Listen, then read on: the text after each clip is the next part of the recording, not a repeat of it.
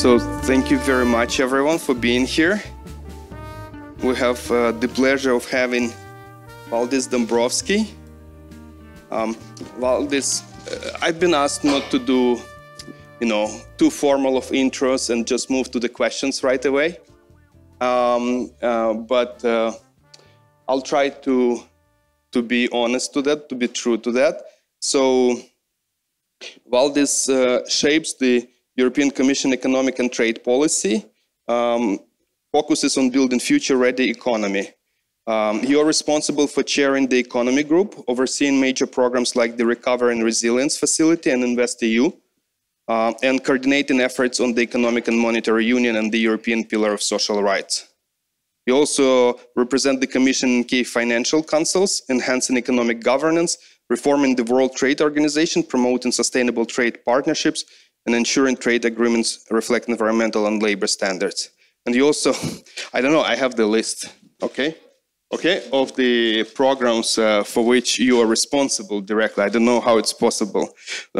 You also focus on protecting Europe from unfair trade practices, contributing to the carbon border adjustment mechanism, and leading on industrial and SME strategies, underpinning sustainable and inclusive economic strategy of Europe. So I'm going to go in the questions now, and then I will ask a couple of intro questions, and then you guys go ahead with questions. We'll do a Q&A in a very informal and real way. So the tendency here is the following. I've been in a couple of meetings like that with high-level representatives of the EU and the US. In the beginning, there are no questions, and then when we're out of time, -7 minutes, and everyone is yelling at me through phone, and already physically, there are 17 questions.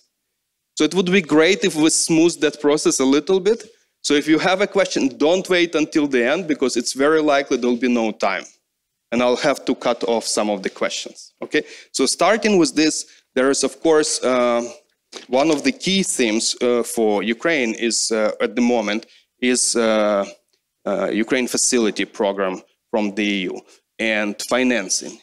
Ukraine is facing a budget gap, not a military, just a budget gap between 37 and 40 billion US dollars, depending on the circumstances, in particular on the damage Russia inflicts.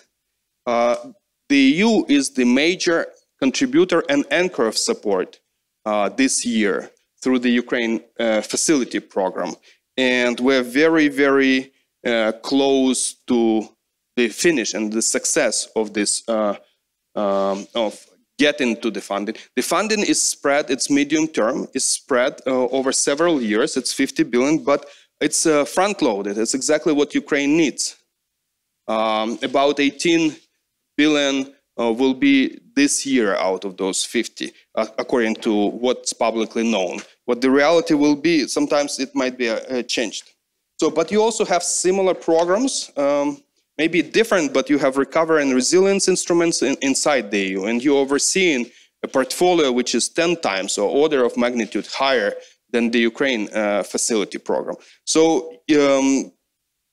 how is this facility program for Ukraine different from the standard EU instruments? Are there more additional conditions or different angle? How is it, are there some structural reforms or some benchmarks which are non-typical? Or is there something missing that we're getting an easy pass because this circumstance and in other instruments, you will be more demanding? So if I might start with this little soft warm-up question. Good morning, everyone, and thank you for this invitation to Kyiv School of Economics, and happy International Women's Day to those who are celebrating it. We had some discussions that views vary on this topic also here. But let's move to the question on Ukraine facility. Indeed, so now the decision-making process on Ukraine facility is finalized. So we have 50 billion euros available for Ukraine for those purposes. And already around middle of March, we will be paying the first part, 4.5 billion euros. So Ukraine facility consists of 33 billion in loans and 17 billion in grants.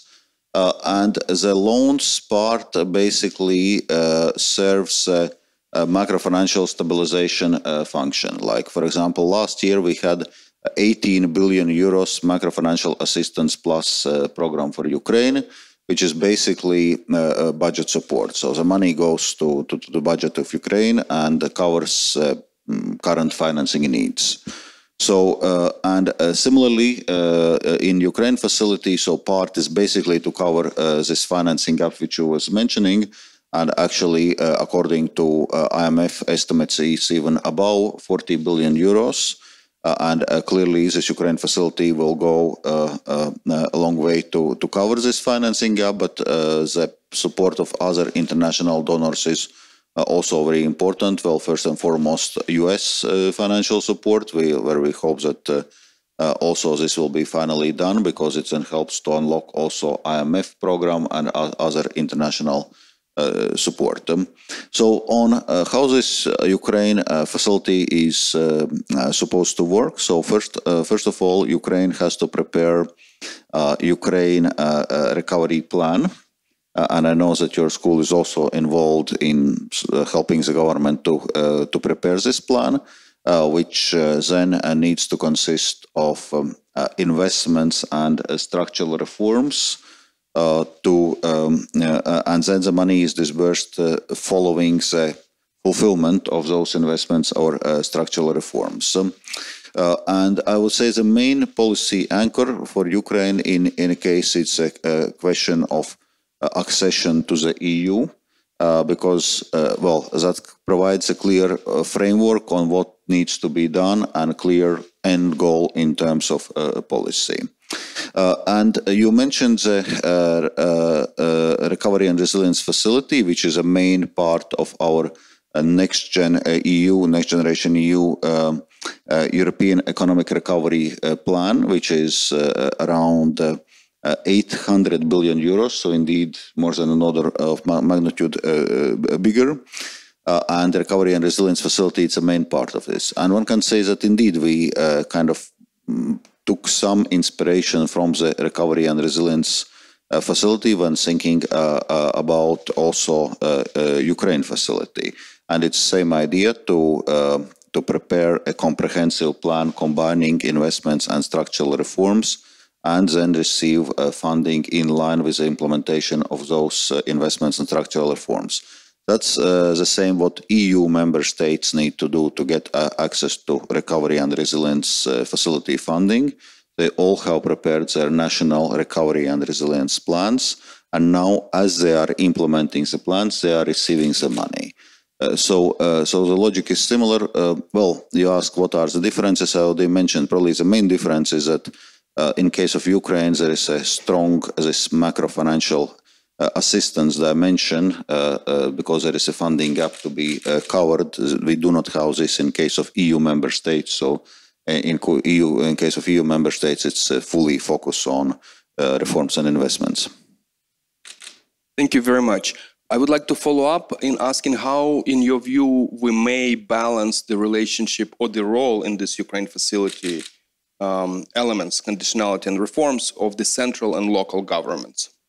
So because decentralization was one of the key pillars that created post-2014 the level of resilience in Ukraine. And also it creates political competition. But the war, the nature of war, is some form of centralization. It's just inevitable because the military is run centrally, the government, the macro-financial stability is run centrally. So everything becomes very, very tight. And so within the Ukraine facility program, how should we think, or how do you view what the role of local governments and communities might be, and how it should be balanced with the central government? Yeah, and again, we have the same dilemma with our economic recovery and resilience facility. So basically, as regards Ukraine facility itself, our counterpart, the counterpart of the EU as a donor, is the central government of Ukraine. So we are working with the government, its government's plan, we assess the implementation. So, but then of course it's important how government is organizing work with local authorities, but also with various stakeholders, social partners, and so on. And we certainly encourage and, in a sense, push for this engagement, because it's important that plan, which is strategic plan of major importance, that it's discussed with all relevant stakeholders, that we know that everyone is on board, or at least understand what is going on and how it's going on. Another aspect in terms of local governments, we know that Ukraine is also trying to promote, besides now Ukraine facility, also cooperation between various EU countries, regions, cities, kind of partner with regions, counties, cities, towns in Ukraine, and support the reconstruction, so to say, local government to local government level.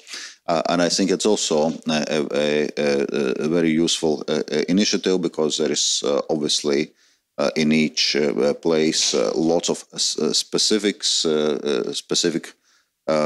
issues for a concrete place, and sometimes it's other local governments which are best to understand, in a sense, concerns and best to help to address those concerns. So besides Ukraine facilities, there is also this kind of local government initiative, which we also think is a good initiative.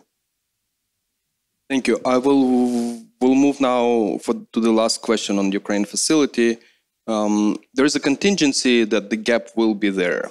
So let's say the US funding doesn't come through before the elections, or the gap increases because of a major development on the front lines, which will affect the economy, or something else might happen because Ukraine is in a difficult environment.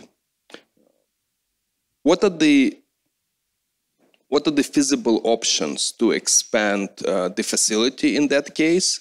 And in particular, the facility makes reference to Russian assets, that if some proceeds become available, they will finance the facility. And there are about 200 billion in funds in the EU countries, according to some estimates. And so that's significant amount. So what's the thinking and the situation around the Russian assets as a potential source for expanding or financing the facility? Okay, well, indeed, it's clear when we put forward this facility, it was in a sense best estimate we could give at that moment. And it's a medium-term facility, 2024 to 2027, and obviously many things can happen, and we may have to react to the events as they develop. Well, we were able to do it in 2022 when we took many ad hoc decisions to provide macrofinancial assistance. In 2023, we already set up a proper annual program, having a predictability and stability of financing flows. Now we have a medium-term program. So clearly we are able to react if a situation will require so. Coming to the question on Russian assets. So the work is ongoing. So what has been done so far? So at G7 level, there is a decision taken that the frozen Russian assets, here we're talking specifically about central bank assets, will not be returned to Russia until Russia pays reparation to Ukraine for damage it has created. So one thing has been made clear, that this money will not easily go back to Russia. Right now, G7 is working, and there are three separate working groups dealing with this topic, on legal and other aspects of possibilities of actually confiscating those frozen Russian assets. So that work is right now ongoing. And once again, what I heard, that you're also, to the extent, involved and supporting and advocating for this work stream within G7.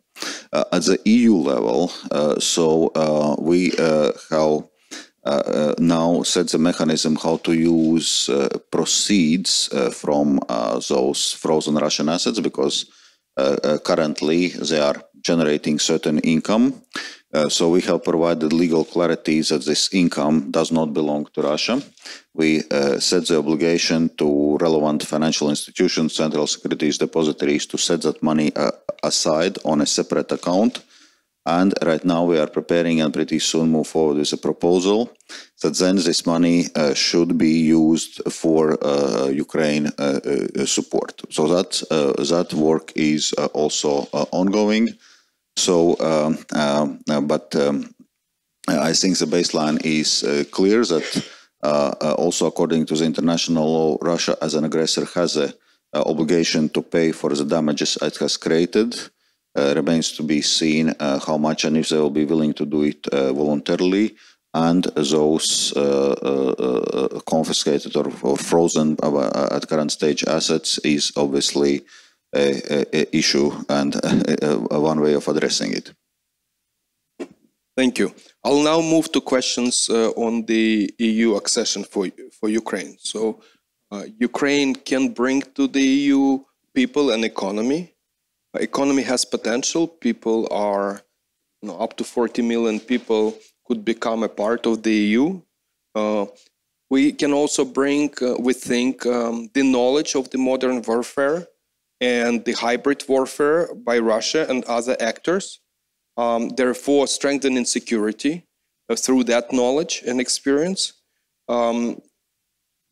With Ukraine, we believe the EU would enhance, at least will contribute to geopolitical strengths of the EU, which is extremely prominent, but Ukraine will be an addition rather than subtraction in that area. And we'll address some of the labor market integration, innovation, actually, logistical issues. So, but Ukraine is not alone. Moldova, for example, and also with Transnistria, similar, maybe not at that level of the engagement, but Russian troops are in Transnistria, and Moldova is aspiring to become at the Georgia, similar situation with Russian presence in some parts of Georgia. What's your view on how this process can develop, and in particular what these countries, and of course we're interested in Ukraine, but what all of these countries can bring to the EU? Indeed. First of all, I think strategically the decisions are taken, and Ukraine has been granted candidate country status, and the decision has been taken on launching accession negotiations. So, and all in all, as you already described, indeed, this topic of enlargement has gained a new prominence in current geopolitical circumstances, with also Moldova and Georgia getting the candidate country status, and in case of Moldova, also decision on starting accession negotiations. Also, I would say there is a bit of a fresh impulse on negotiations concerning Western Balkan countries. So enlargement is firmly back on the EU agenda. Clearly, if you look at this, it's going to make the EU stronger and even more powerful alliance. Obviously, it has also its own challenges, including about questions on functioning of the EU, how EU function will with not 27 but 30-something members. One of the questions which comes is a question of principle of unanimity, where already now we are having difficulties in taking a number of decisions. Another topic obviously will be a question of future of common agricultural policy. So obviously there are many things to discuss. And correspondingly, there are now discussions also on possible changes of the EU treaty. But at the same time, what we have made clear from the European Commission side is that we should not now wait for this new EU treaty or for us to sort out all our discussions and not to move forward with enlargement. And actually, from European Commission side, we are coming with, kind of a structural analysis sector by sector, how enlargement can be done also within the framework of existing treaty. So we should not allow this debates about the new treaty just to hold back this process of enlargement. At the same time, it also must be said that enlargement process is a long and complicated process. It requires adhesion to EU acquis or kind of EU's legal framework in all possible sectors. So it's quite a major endeavor also for countries which are preparing for this. But from that point of view, one can say that this momentum in Ukraine is clearly there. We see it in terms of preparation of documents relevant to granting the candidates country status and fulfilling the further steps necessary before launching accession negotiations, now meeting the conditions now for concerning this negotiation framework, which European Commission intends to put forward already next week as a proposal. So clearly we see that in case of Ukraine, that's a high priority, and government is really acting fast and making very good progress. Thank you. I want to turn and talk a little bit about the Polish-Ukrainian relations in the process of EU accession. There are some frictions. First of all, there's some parallel with some other accession processes about 20 years ago. And at the time you were finance minister in Latvia and you were a part of the accession. So what are the parallels and what are the ways to overcome the frictions? Okay, what are the parallels? Well, it must be said that the EU has changed and the world has changed in 20 years since 2004 wave of enlargement. One parallel I tend to draw, because sometimes you hear, maybe now less, but maybe half a year ago, and so there were quite a few times you could hear, yeah, but to accept the country size of Ukraine, we need to first reorganize the EU, only then we can do. And then I was drawing this parallel, especially with Poland, because Poland, in terms of population, economy, many parameters, is actually comparable with Ukraine. So in 2004, it was possible to accept 10 new members, including Poland. And for that one didn't need to turn, EU upside down. It should be possible also in case of Ukraine. So that is in a sense one observation. But indeed, things have changed in that point of view. That also the EU treaty has changed.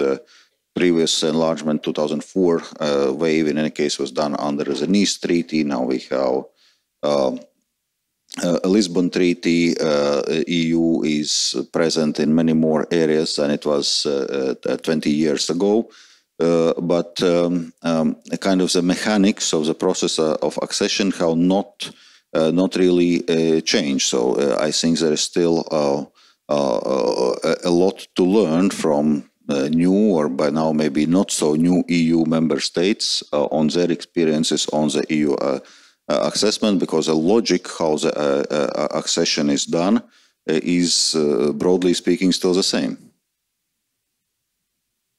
Thank you. I have, 4 more questions in my protocol-approved list, but it conflicts with the protocol because there's also time. So I'm going to go to the last question and skip the rest, and we'll open the floor. The Commission, I think, came this week up with defense strategy. And what can Ukraine contribute? What can the lessons from Ukraine contribute? How we can be a part of conversation or value creation for this strategy?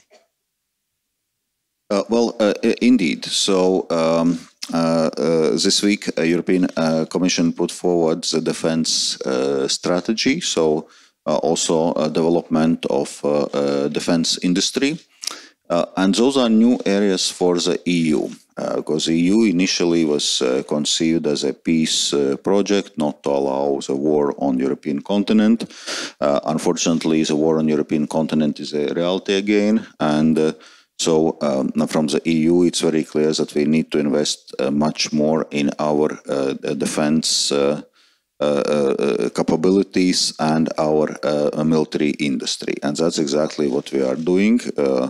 Because this area certainly requires strengthening. So, and in this defense industrial strategy, which we are now developing, we are treating Ukraine as an associated state. So, already foreseeing integration also of Ukraine military industry within our defense strategy, because indeed we think that it adds strength to both sides in terms of supporting Ukraine, but also using your capacities, your experience now with the current warfare, also to integrate this knowledge, this experience already in EU defense industry. So there, this close link with Ukraine is already there within the strategy. And the strategy also clearly recognizes the geographical dimension that especially one needs to pay attention to those countries which are at higher risk of conventional military conflict or conventionally military aggression.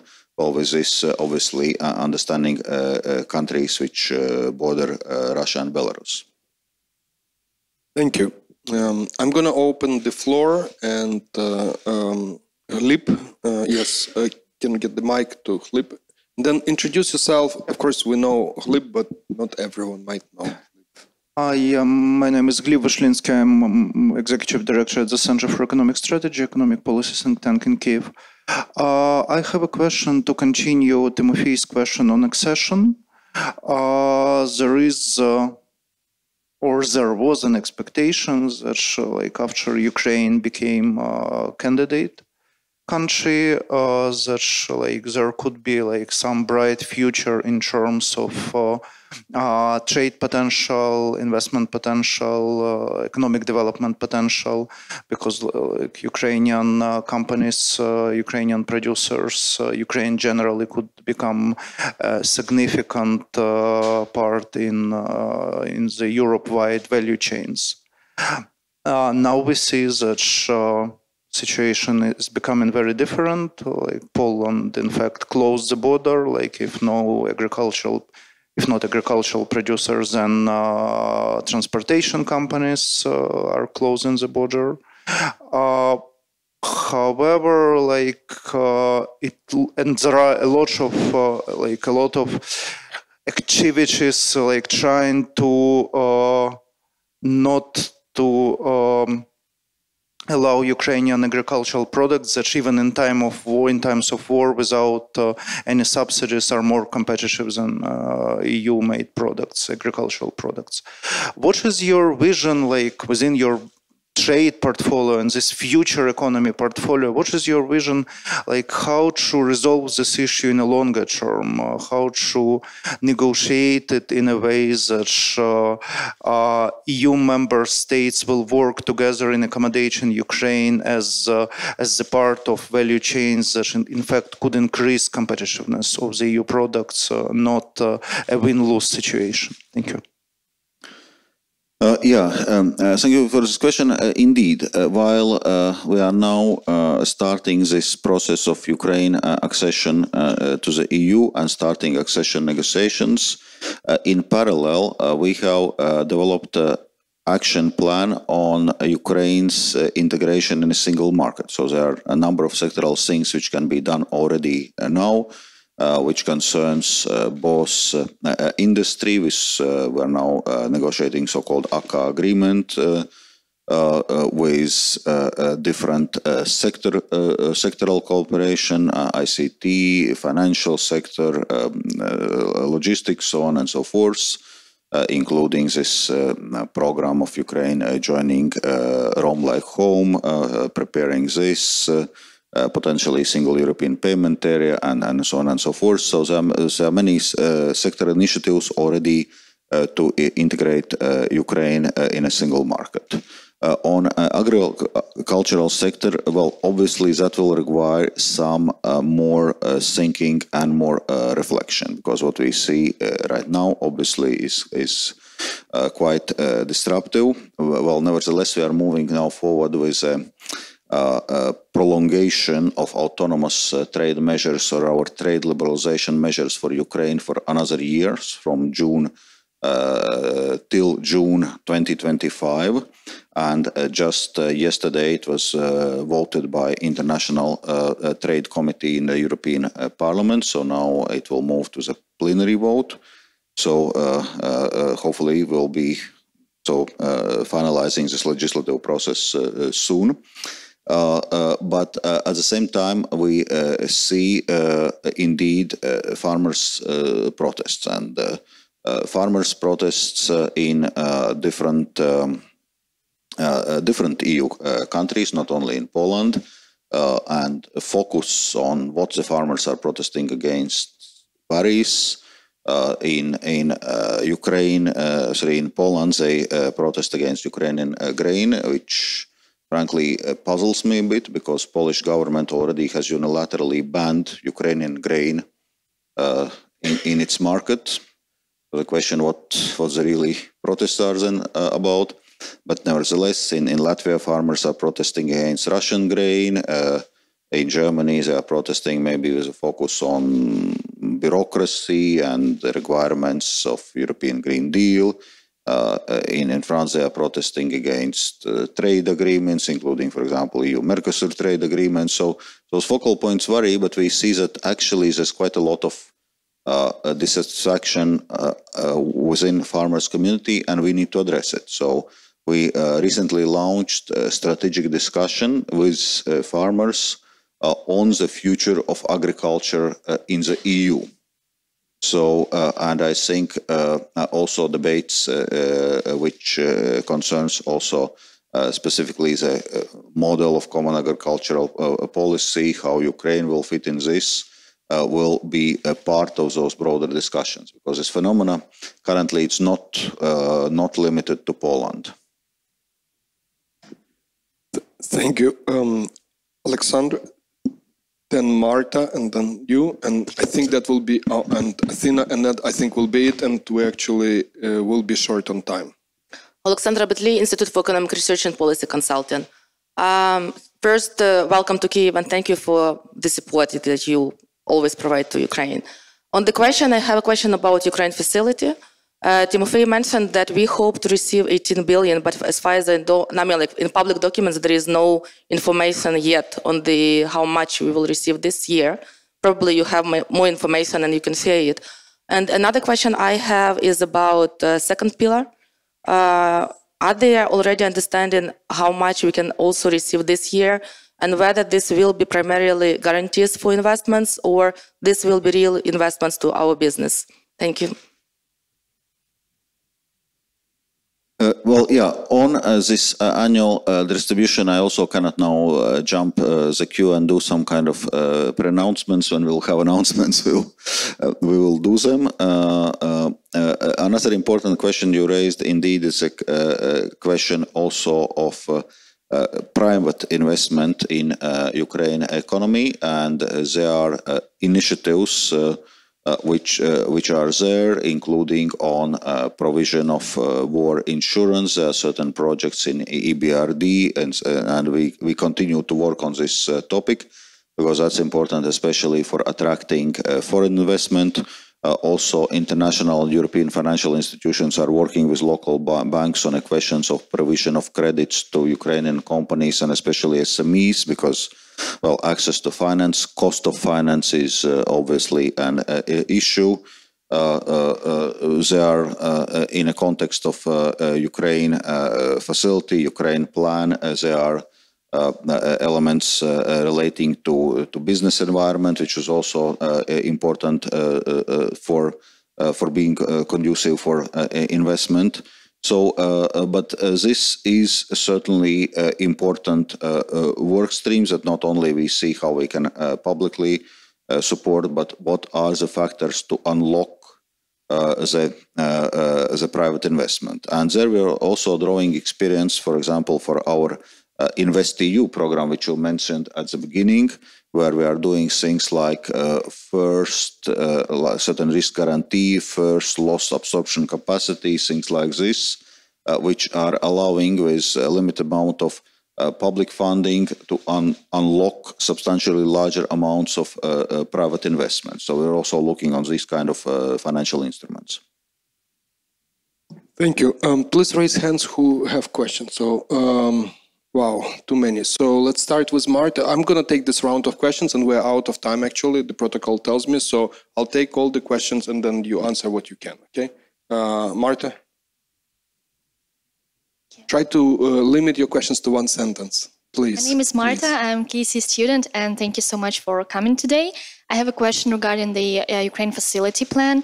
So how would your commission monitor the costs being distributed and spent within the Ukraine facility, and like what are the monitoring mechanisms? Thank you. Thank you. There was a question. You had a question. Just, yeah. Thank you very much. My name is Ivan Nagornyak. I am advisor to the Center of Economic Recovery. My question is about the macro-financial stabilization of Ukraine. So, according to the basic scenario, the war will be ongoing till the end of 2024.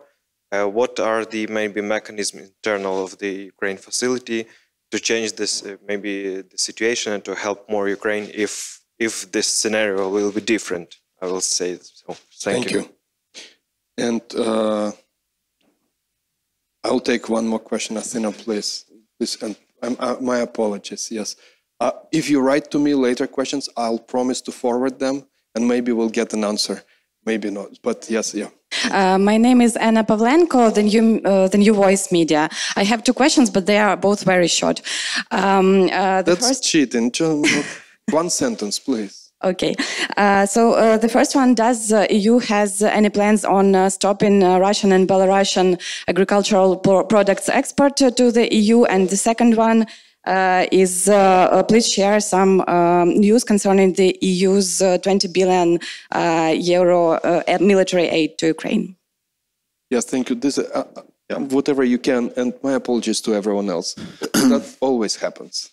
Yeah, well, first question on audit and control. Well, it's clear that this Ukraine facility comes also with strict requirements as regards audit and control. So we expect Ukrainian authorities to set in place the right audit and control system within the country. But then it's also going to be controlled and audited by the European institutions as other EU budgetary programs. And believe me, this is actually quite throughout and quite far-reaching requirements. So from that point of view, one can expect that this system will be functioning. So now I started to forget the questions. Sorry. The scenarios, if the war takes... yeah, well, on this macro-financial support, we were discussing it before.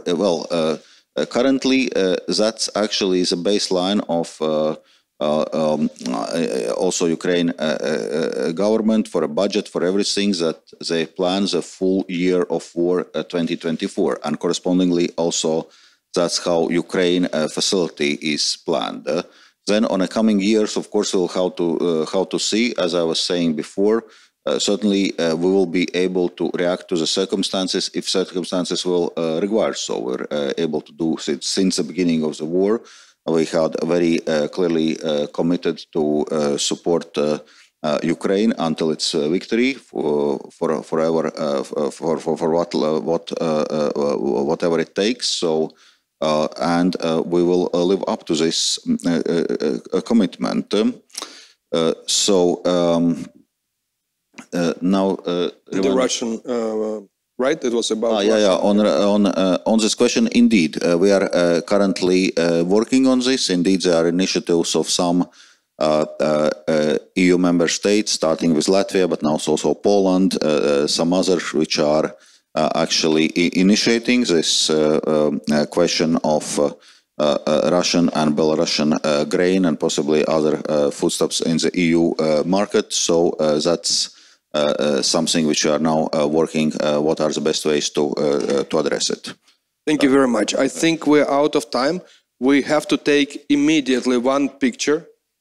No time for picture? Yes. Everyone come here for the picture and we'll go in front of this.